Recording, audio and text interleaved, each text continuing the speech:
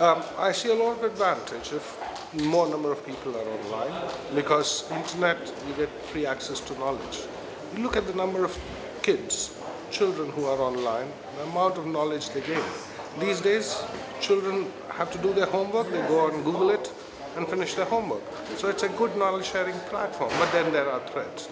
I work for Child Helpline International, and we get calls, our helpline members get calls from children who talk about cyberbullying. So the downside of more number of people being on the internet and not enough safety measures there could lead to problems for young people, especially, who are quite vulnerable on the internet.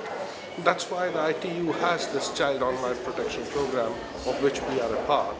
And we would like to see the cyberspace more safe for children and young people, and for all.